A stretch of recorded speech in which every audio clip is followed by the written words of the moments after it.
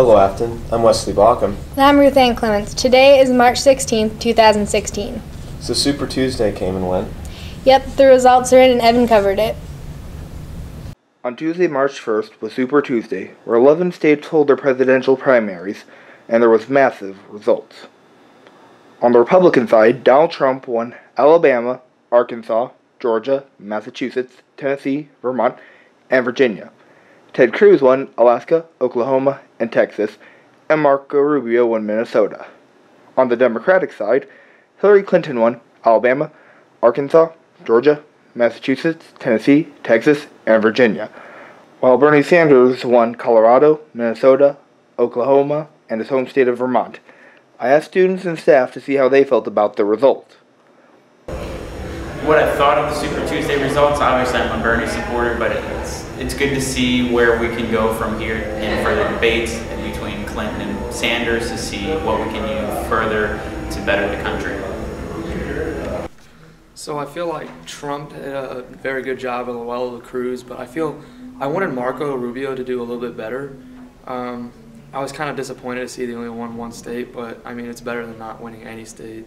I mean, he gets third place in a lot of the caucuses, so it was kind of bigger for him to win that one, but I wanted to see him win more.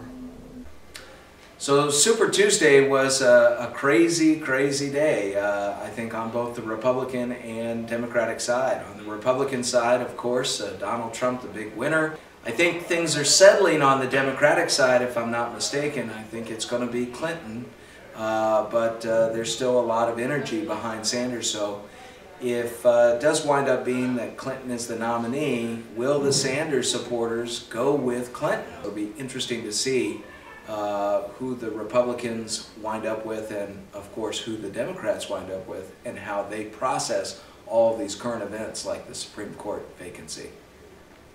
Even though Super Tuesday is over, I'm pretty certain the 2016 primaries still have a few surprises left for us. This is Evan Scher of Cougar News, signing out. Great story, Evan. Ruthie, do you play with Barbies? No, I'm 17 now. I'm an adult. Right, well, that's too bad because they came out with a new line of Barbies. Really? Yeah, let's cut to Cheryl's story on it. In 2016, there's been a new line of Barbie that incorporates every body type, tall, curvy, and petite, and also shows a variety of skin tones, eye colors, and hairstyles. I got some opinions about what other people think of this, and here's what I got. I think it's cool that they're finally able to express themselves in different ways and showing like real people instead of what they want the world to actually be and what it really is. You know, at first I thought it was a really great step forward, but then it occurred to me, why is it only dealing with women's bodies? You know, there's different male body types as well. You know, they could have a shorter and bigger guy too, but they only have one body type for the male, even if it's different ethnicities. As well as, why does it just have to be a male or a girl Barbie? That's what I'm considering. I agree with Danielle saying that I think it's a great thing they're doing for women, but I mean, there's only one type of body for men's Barbies, and they're like, I mean, even if they incorporate the different ethnicities, it's basically putting a coat of paint over the same Barbie. Yeah, I feel like they thought they took this big step, but really we're just still in that same place. If you do it for one, why can't you do it for the other? That's the way I see it. That it's great that Barbie is coming out in different body types. I would like to see that happen to Ken as well. It'll be interesting to see if those who play with the dolls notice a difference. It kind of depends on how you look at it. Some people look at it as racism, but others look at it as a new variety to play with us.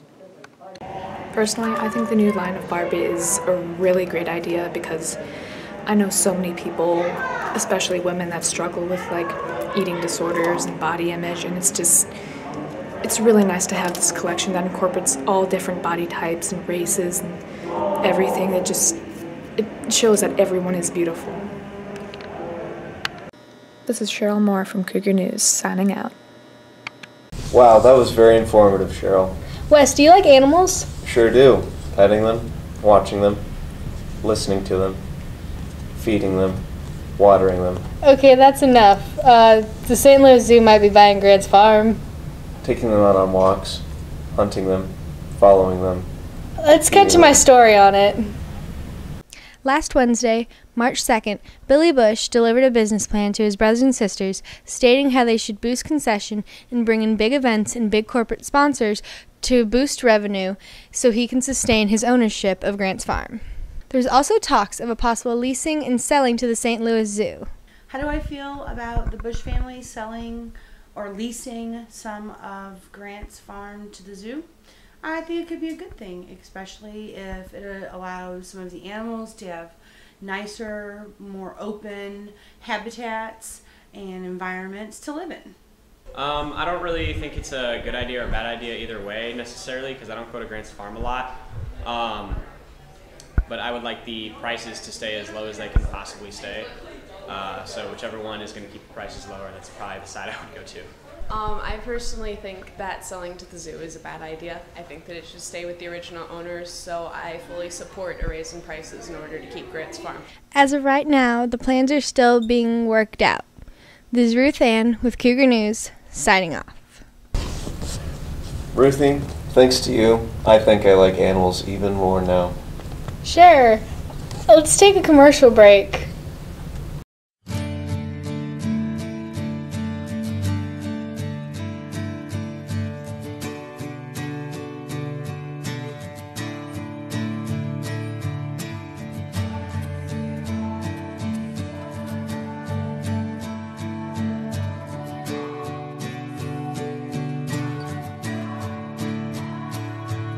Help put a stop to abuse. If you are being abused or know someone who is, visit safehorizon.org or call the domestic violence hotline.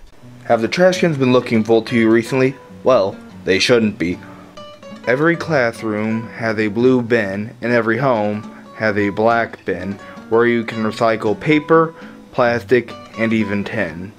The more you throw into the gray garbage can, the bigger the dumps get and the more pollution it causes.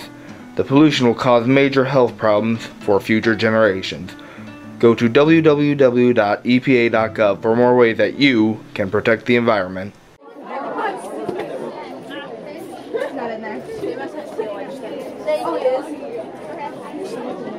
Hey, Ahmed!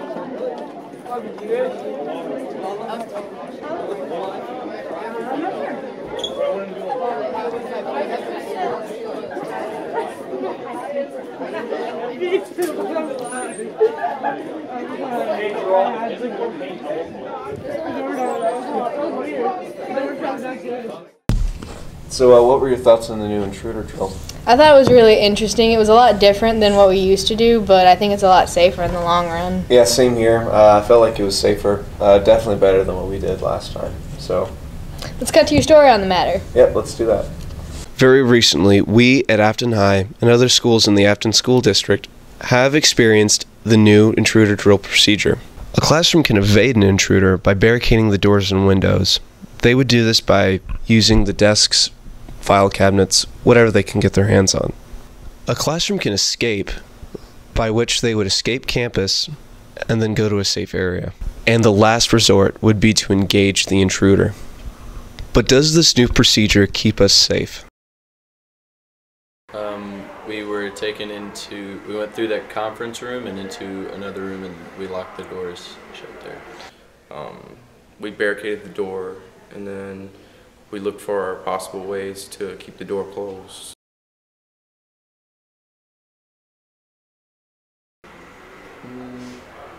I don't know, there's a lot of factors that take place, so there's not like a definite this is going to work and that's going to work, but it makes me feel safer, yes. Alright, that's actually... Maybe it depends on what's going on, how many intruders, you know, or however, you know, where it's at. Really depends on where it's at. I do. The discussions I've had with my students in class, they feel more comfortable now that we have a plan. I think it will work. I think if the students see that the teacher has a plan on how to either get out of the building, stay in the building, hunker down, whatever we're going to do, then they have a sense of security as well. Yes, I do. Depending on the situation, every person has to decide what they're going to do, or classroom decides if they're going to leave, stay, barricade, barricade and then leave. It just depends on the situation. Absolutely, this can save lives. You know, instead of the old way, that's what they found in disasters and in bad situations in the past in schools. Some of the kids just all stayed in the library and they all stayed under a table. Well, that didn't really protect them. If they would have had more information, you know, if they heard the intruder was at another end of the building, they would have time to get out of the building instead of just staying in fear and in waiting. I think the advantage now, or the lens now, is to educate and not to upset people that this could happen, but I think it's realistic about the day and age we live in. Even if we do have some of our doubts at first, like with most changes, overall, the consensus is, yes, we are safe. This is Wesley Balkin with Cougar News, signing out. Thanks for the story, Wes. No problem. And now it's time for the Cougar News Teacher of the Week. This week's Teacher of the Week is Senora Julius. Senora Julius is one of Affton's 2 Spanish teachers. I got the chance to ask Julius about her career. Oh, okay. I've been at Affton for 9 years now. I've gone to a few different colleges. I went to Harris-Stowe. After that, I went to University of Central Missouri, and I even went to college in Mexico. Of course I love my job. I love coming here and working with the students and, well, speaking Espanol with them. I also asked a few of her students what they love about the class. What I like about Senora Julius is she goes over all the items we're supposed to learn a lot, and when we don't understand, she likes to give us extra practice work so we eventually understand it. What I like about Senora Julius is that she gives us practice every morning, which, I mean, if you study a lot, you will understand the questions. And sometimes she plays songs for us that makes us learn more, and sometimes we do whiteboard items. And other times we just mostly use our Chromebooks, which that's really helpful, at least for me. She helps us understand things in Spanish if we don't understand it, and when we don't, she explains it thoroughly for us. And she does songs, or she plays songs for us, and plays TV shows so we know what's going on. And if we don't understand it, like I said, she just helps us. Senora Julius es un maestra bueno. This is Evan Sheriff, Cougar News, signing out. Thanks, Evan. In other faculty news, we here at Cougar News appreciate and recognize our art department. That's right. Jamie dives further into why the department is so important here at Affton. Hello, Affton. As many of you may have noticed, in the cafeteria, there is some new art. This mural was done by Miss Rocco's art classes.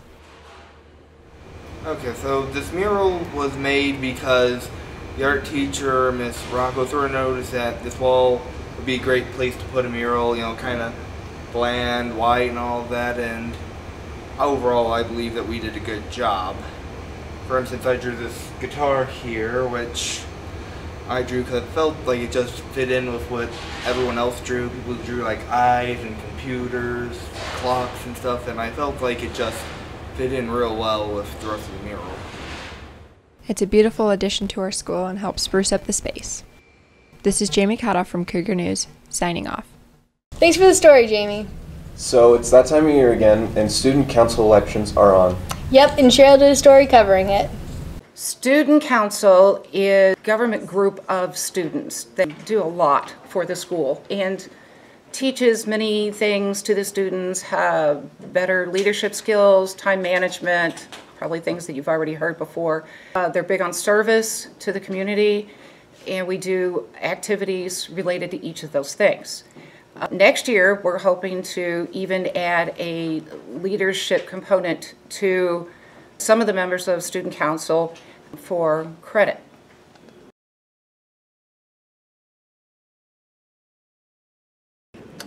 This year I had a really great time being Student Council president, And it was really cool to see that students really do have a voice and really can change things that happen in Affton.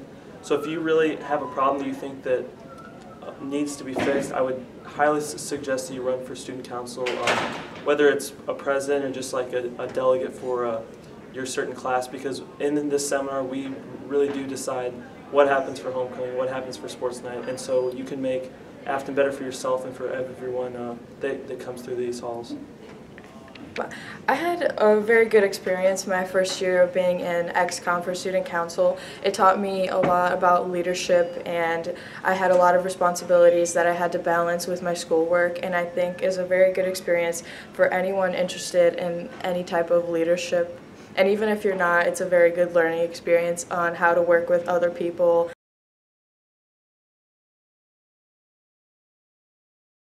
Student council is about everything about the school. So we're like the student government, and we do everything that the school needs, especially with school spirit and trying to get everyone involved with the school. The message that I have for anyone running is to do your very best. Put everything into it. If people can see that you really want it, they'll vote for you. Don't worry about speeches or anything like that. It is an important part, but you can have help. We have teachers here, Miss Miller, Miss Allen. You can come to them, ask them, what they're looking for, and students are really supportive of people that want to make a change. This is Cheryl Moore from Cougar News, signing out. Great story, Cheryl. Well, that about wraps it up. I'm Ruth Ann Clements. And I'm Wesley Bauckham. And this is Cougar News, signing out.